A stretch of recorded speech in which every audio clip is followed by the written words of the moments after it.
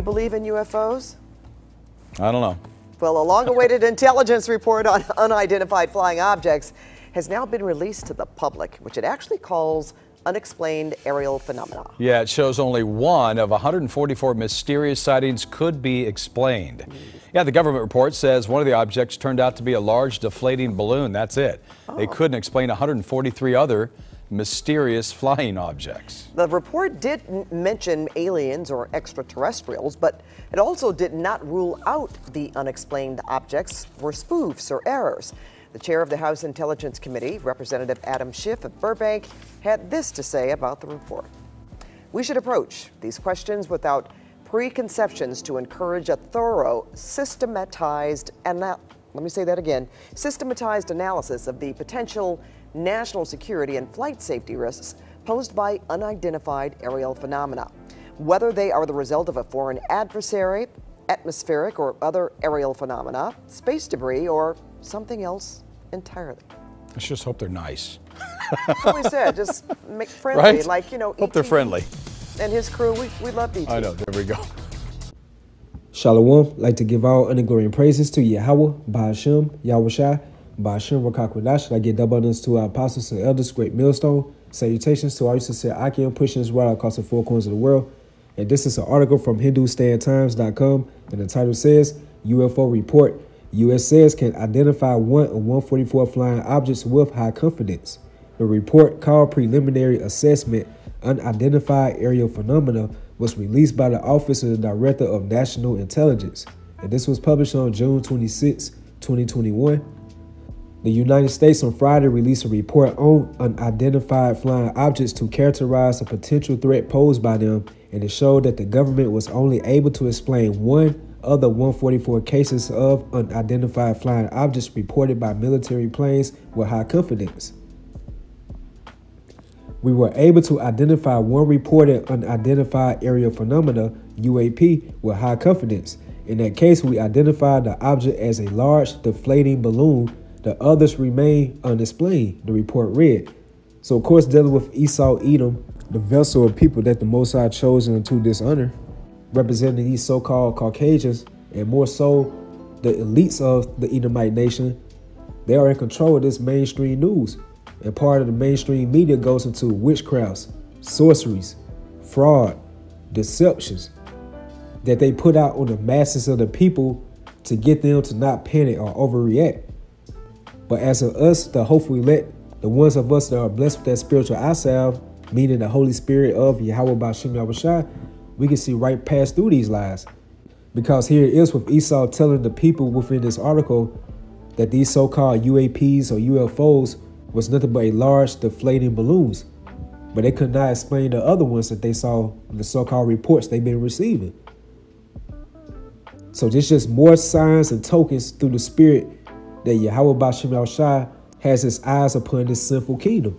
And part of Yahweh Ba'ashem Yahushua's eyes are the holy angels, which are so-called dark-skinned men.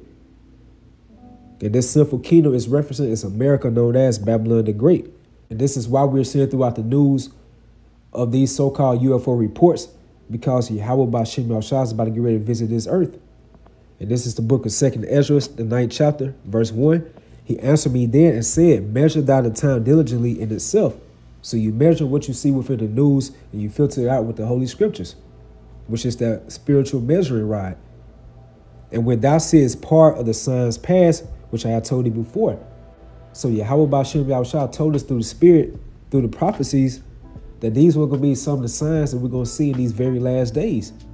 Linking up with the book of Revelation 12, chapter and 12 verse, how Esau knoweth that he has but a short time, because he's seeing numerous accounts of so-called UFO reports. And a lot of them, he's not even reporting to the mainstream news.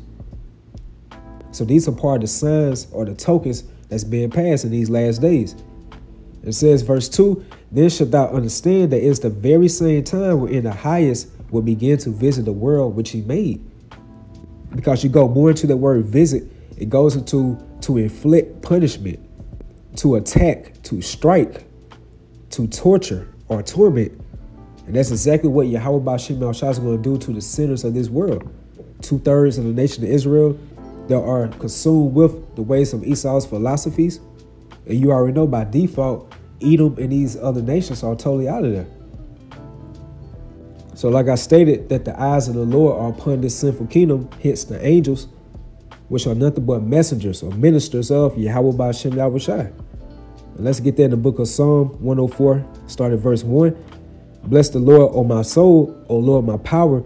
Thou art very great. Thou art clothed with honor and majesty, who coverest thyself with light as with a garment, who stretches out the heavens like a curtain.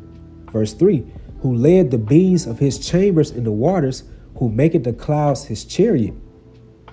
So this is not talking about just a regular rain cloud that we see in the sky. The chariots, or the so-called UFOs, are known as clouds also in the scriptures.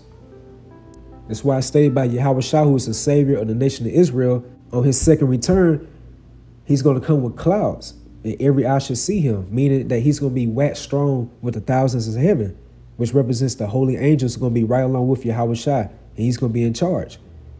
So it says, who led the bees of his chambers in the waters, who maketh the clouds his chariot, who walketh upon the wings of the wind. And here's the point, verse 4, who maketh his angels spirits, his ministers a flaming fire. So the angels are nothing but messengers or ministers, servants of Yahweh Ba'Shem Yahushai, doing the bidding of Yahweh Ba'Shem Yahushai. And Yahweh Shai is the top angel in the spiritual realm, giving out the decrees to be carried out in this earthly realm.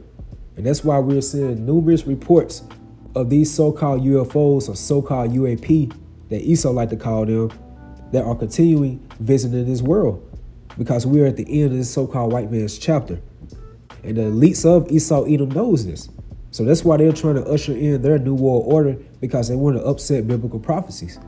So majority of these people, including 2/3 of the nation of Israel, they will classify these angels or chariots as unidentifiable, because they subscribe cold-heartedly to the message of Esau's mainstream news, going to his sorceries. As it says in the book of Isaiah, the 60th chapter, gross darkness to people. And linking up with the book of Matthew, the 13th chapter, it's not given to 2/3 of the nation of Israel to know the mysteries of the kingdom of Yahweh Ba'Shem Yahushai. So going back to that spiritual eyesight that was given to us as the hopeful elect, we would classify these angels or the chariots as identifiable. And that's through the spirit. And that's a part of our main ticket as the hopeful elect of the nation of Israel to get up out this prison planet. And that's why our forefathers, when they was out there on the slave plantations, more so in those cotton fields, they saw these so-called aircrafts hovering over them. And they was singing the song, Swing Low, Swing Chariot, coming forth to take me home. And that home they was referring to was Israel.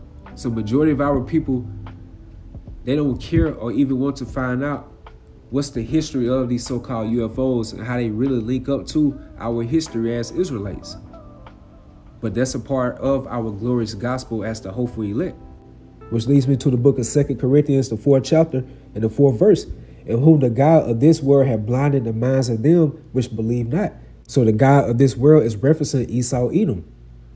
Pursuant to the book of Job 9:24, as it says that the earth is given to the hand of the wicked. So right now, he's control of all the different things that's going around this world that was given to him by Yahweh Ba'Shem Yahushai. So he's blinding the minds of them which believe not. And that's a part of his witchcraft, his sorceries, going to his mainstream media. That's why majority of these people, they think that when they see so-called UFOs, this is talking about green aliens with big heads. Or you see dealing with Esau's commercials with this tissue brand called Angel Soft, but they will portray so-called white naked babies as the angels of Yahweh Ba'Shem Yahushai, which is nothing but blasphemy. And that's just one of the many reasons why Yahweh Ba'Shem Yahushai is going to destroy America from off the face of the earth. So pursuant to the book of Job 9:24, as it says, he covered the faces of the judges thereof, and the main judges are Yahweh Ba'Shem Yahushai, the Heavenly Father and his only begotten Son, trickling on down to the angels, trickling on down to the Israelites. And dealing with the nobility of Esau Edom, they've been pushing out these blasphemies since they've been in rulership.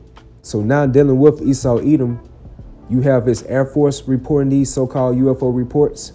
The satellites are capturing them more and more. And now regular people are recording these so-called UFO sightings and putting it up on social media. And it's just like Yahweh Ba'Shem Yahushai antagonizing the elites of Esau Edom. Because more and more of these so-called UFO sightings are like a nightmare to Esau's rulership. That's why it's stated in the book of Zechariah, the 5th chapter, this is the curse that goeth forth over the face of the whole earth. So it's going to be a curse or misfortune to Esau, Edom, and also with these other nations that are joint heirs with Esau, Edom, and 2/3 of our people that has subscribed to Esau, Edom, because they're just like these other nations right now. But to us as the hopeful elect, as it says in Lamentations, the 3rd chapter, blessed is the man that hope and quietly wait for the salvation of the Lord. So this is a part of our meal ticket to get up out of this hellhole. But going back again, said, in whom the God of this world had blinded the minds of them which believe not, lest the light of the glorious gospel of Yahushua, who is the image of Yahweh, should shine unto them. So going back into gospel, meaning good news. So this is a part of our good news that the kingdom of heaven is at hand. And a part of our glorious gospel of Yahushua through the Spirit is to teach our people, but more so the elect of our people, the ones that have the eyes that see and the ears that hear, that spiritual eye salve, that the kingdom of heaven is at hand. So that's a part of the good news. But the good news is not given to every single person on this earth. It's a balance to it. So one of the main factors of us to get to the kingdom of heaven, as it says in the book of Matthew, the 6th chapter, the Lord's Prayer, on earth as it is in heaven, which is going to be a total righteous divine sovereignty. So part of that good news and that main factor for us to get to that type of glorious state is the so-called UFOs, the chariots of Yahweh B'Shem Yahushua, for that great deliverance. And one of the key definitions for deliverance, it goes into to rescue from bondage or danger. So the nation of Israel, you so-called Negroes, Latinos, Hispanics, and Native Americans, you are in danger right now, whether you know it directly or indirectly. But Yahweh B'Shem Yahushua are going to deliver only the ones that are going to seek him in these last days, the ones that are going to draw nigh to him. Those are the ones that he's going to deliver through these glorious chariots. And this is the book of Isaiah 26, verse 20. Come, my people, enter thou into thy chambers. And my people again is referencing to the elect of the nation of Israel. Pursuant to the book of Galatians, the 6th chapter, the Israel of the Most High, referring to the ones that are going to walk according to Yahweh B'Shem Yahushua's rule, that righteous standard. So come, my people, enter thou into thy chambers, which represents these glorious chariots, the so-called UFOs, and shut thy doors about thee, hide thyself as it were for a little moment, until the indignation be overpassed. And the indignation, or that righteous anger, is referring to when Yahushua comes back. He's going to be waxed strong with the thousands of heaven, and he's going to subdue all these different nations that are in league, beginning with Esau, Edom. And he's going to come into the house of the thief, which represents America, known as Babylon the Great. And according to the book of Revelation, that this place, America, will be eliminated within 1 hour by Yahushua and the angels, and also those nuclear missiles. Verse 21, for behold, the Lord cometh out his place to punish the inhabitants of the earth for their iniquity. And now his place is referencing the spiritual realm and how he's going to invade this earthly realm along with the chariots. It says in the book of Isaiah, the 42nd chapter, how I have long time holding my peace. So that's when Yahushua comes back, he's going to scream like a travailing woman. And you know how when a woman is screaming when she's in those labor pains, it's not a pleasant sight. So it says, for behold, the Lord cometh out his place to punish the inhabitants of the earth for their iniquity. The earth also should disclose her blood and should no more cover her slain. So when Yahushua comes back on his second coming, which represents a second death, he's going to plead with all flesh that's not right with him. And this is Joel 2, verse 32. And it shall come to pass that whosoever shall call on the name of the Lord shall be delivered. And the only ones that have that key to salvation are the elect of the nation of Israel. For in Mount Zion and in Jerusalem shall be deliverance. So again, remember that the word deliverance goes back to rescue from bondage or danger, which are the prey that departed not. So we are the ones that are in danger, in harm's way, sighing, crying for all the abominations done in the midst thereof, vexed in the spirit of the filthy conversation of the wicked.